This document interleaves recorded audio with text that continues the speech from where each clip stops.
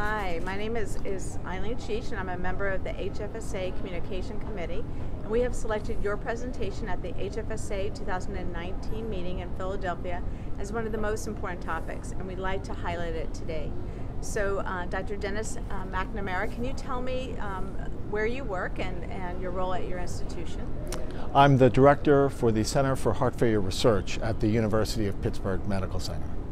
Excellent. And could you summarize actually your presentation today, which was wonderful? Well, I was speaking on the problem of peripartum cardiomyopathy. It's obviously a rare complication of pregnancy, which occurs in roughly 1 in 2,000 live births, but it remains a major cause of maternal morbidity and mortality. Let me start by saying that unfortunately the United States has the highest maternal mortality in the developed world, and we are one of the few countries where it's actually increasing. The burden of that mortality is shared in particular by women of color who have a rate of, unfortunately, maternal mortality which may be 3 times higher than other women. We became interested in whether bromocriptine could be used as a therapy for peripartum cardiomyopathy. Now, we have previously done the IPAC registry of peripartum cardiomyopathy in North America, which demonstrated that the majority of women recover. The recovery to an ejection fraction greater than 50% is evident in more than 70% of women. Unfortunately, in that study, 7% of women either died or underwent cardiac transplantation or LVAD implantation the first year. So clearly we have to do better.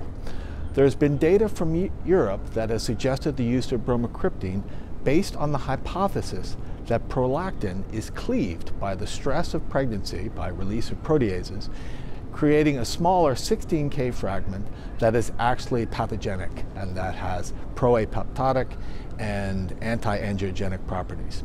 And that by blocking prolactin secretion with the medication bromocriptine, that you could actually improve outcomes in peripartum cardiomyopathy.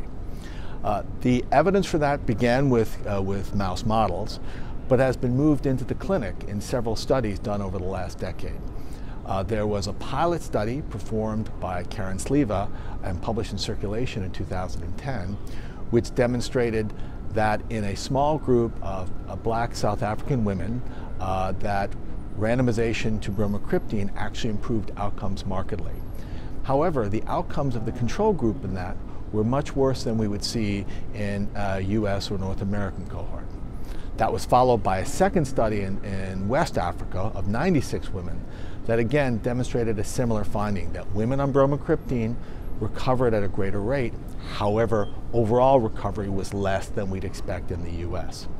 The most recent study has been in Germany, which demonstrated that, well, actually I should say the European study only compared 1 week of bromocriptine with 8 weeks of bromocriptine and had no control groups. They did not see any difference between these 2 treatment groups, but when they compared it to the North American registry, they felt that their patients treated with bromocriptine had done better. There remain some questions about this in the absence of a true randomized trial in a ethnically diverse cohort. We think that before bromocriptine is actually widely utilized, we need more evidence of its efficacy.